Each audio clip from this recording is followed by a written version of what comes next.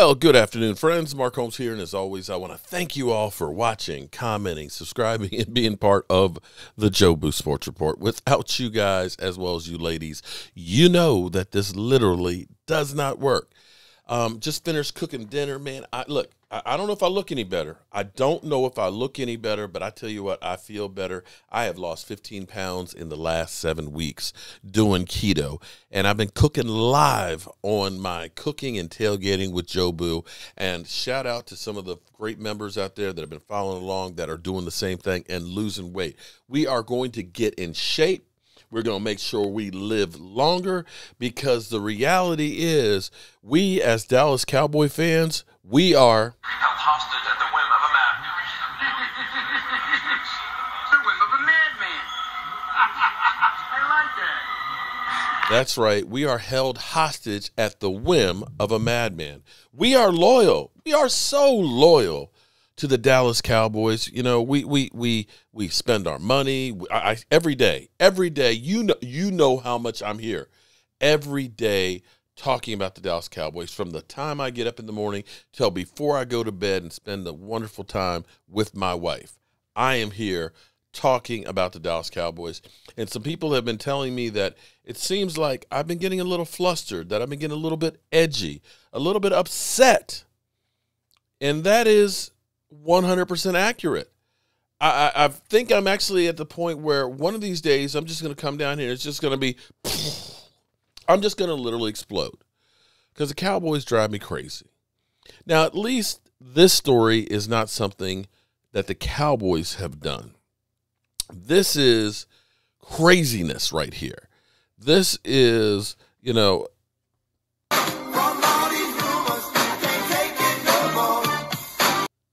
this is actually sad about what's going on here.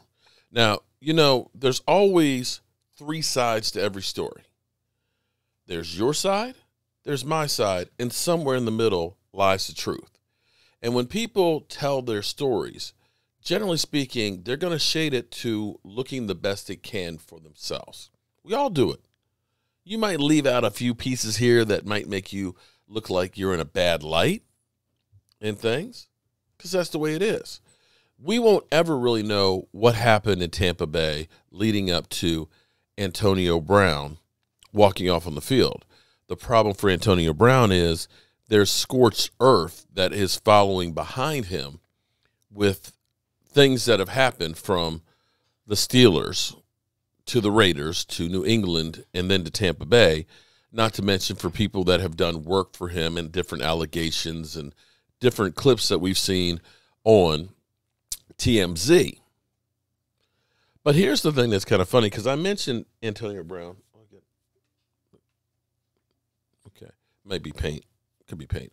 I mentioned Antonio Brown yesterday and the day before, I believe, on my live stream, because I was saying the way that Amari Cooper is being treated, he's being treated worse than Antonio Brown. And you look at what's happened and transpired with Antonio Brown, I dare say that some people, when they hear this, Cowboy fans will say, oh, hell yeah, get that guy, bring him in. We need that guy. You see what that guy can do, man? Yeah. Get rid of Amari Cooper, because this guy, man, that guy's a baller. Yeah. Well, Antonio Brown, if you don't know, he literally walked off the field in the middle of a game, took off his shoulder pads, threw his shirt, threw it in the crowd, and just basically, hey, I'm out of here. So today he was on the podcast, The Pivot. And here's what's transpired with Antonio Brown. Let's play the clip. The plan is to get back to the game in a position that no one ever been. Maybe Jerry Jones think it's a little sexy that I'm putting out all this motivation and all this hard work and encouragement. Maybe you want to harness some of that energy. Hold up. Let me play that again. The plan is to get back to the game in a position that no one ever been. Maybe Jerry Jones think it's a little sexy that I'm putting out all this motivation and all this hard work and encouragement. Maybe you want to harness some of that energy. Hold up. Little sexy. Maybe Jerry Jones, little sexy. Want to harness some of that energy. You mean with like a straitjacket? Because that's what I think it would take with Antonio Brown. But I know what's going to happen. I know what's going to happen with some of you guys out there. Hell yeah, let's go get Antonio Brown, man. Shit, man. Yeah, that's a baller here, man. That's a baller that sadly, I think, has some real issues. Some serious issues that need to be addressed. I don't know if it's CTE. Maybe he just had some craziness that was always there and it's just been amplified. Maybe, after having all the hype of being Antonio Brown and doing the things he's done on the field, that it's all gone to his head. But there is no way, no how you bring Antonio Brown.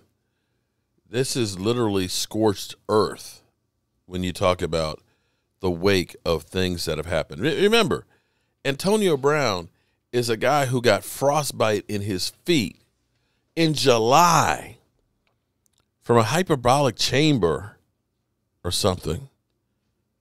Couldn't work out because he had frostbite on his feet. Remember the whole thing about the helmets with the Raiders that he was like, nah, I got to have my old helmet. You mean the helmets that the NFL said aren't safe and cause brain damage? You were fighting hand over fist that you had to have your old school helmet that the NFL would no longer certify. Maybe the NFL should have changed those helmets a little sooner because this ain't right. This ain't right. But we are the Dallas Cowboys, and, of course, anytime anybody gets released or needs a job, we ultimately say the Cowboys should try and get them. Why? Not because they'll help the Cowboys, because it gives us something to talk about. It's about the clicks, people. It's about the clicks. Antonio Brown, I don't know what's up with that, especially with that. Is that a butterfly? Is that a cartoon butterfly? What I'm trying to understand what that chain is. It looks like a butterfly with like a comic book character on it. Oh, well. All right, good people. I hope you're having a good day. It's been kind of an uneventful day for the Cowboys. We're hearing that the deal is close with Michael Gallup, and I've got some stuff and some thoughts that what I believe. I believe we will be getting a former Steeler receiver, but it won't be Antonio Brown. I would be surprised if Juju was not a Dallas Cowboy, but I'm going to go into that thought process a little bit later. Right now, I'm just going to deal with the craziness that is Antonio Brown. I'm Mark Holmes, and, well, you know what you need to do?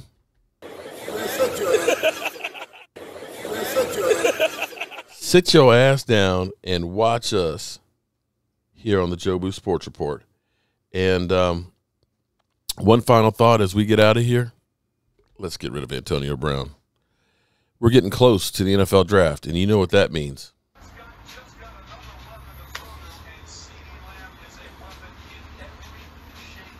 I fire Howie. Fucking fire him. Motherfucker! Stupid motherfucker! What an idiot! What an idiot!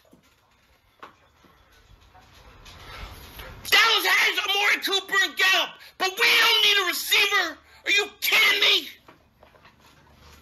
I don't want Justin Jefferson. He's ass.